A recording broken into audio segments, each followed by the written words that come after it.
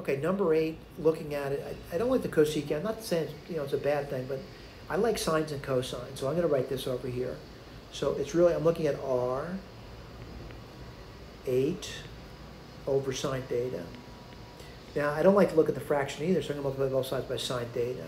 You get r sine theta is equal to 8. And what's r sine theta? Again, you should recognize this as being y, and y equals 8. What is it? Horizontal line where y equals 8. Let's look at the k. I do see that, and I do see them stating it's a horizontal line. Thank you.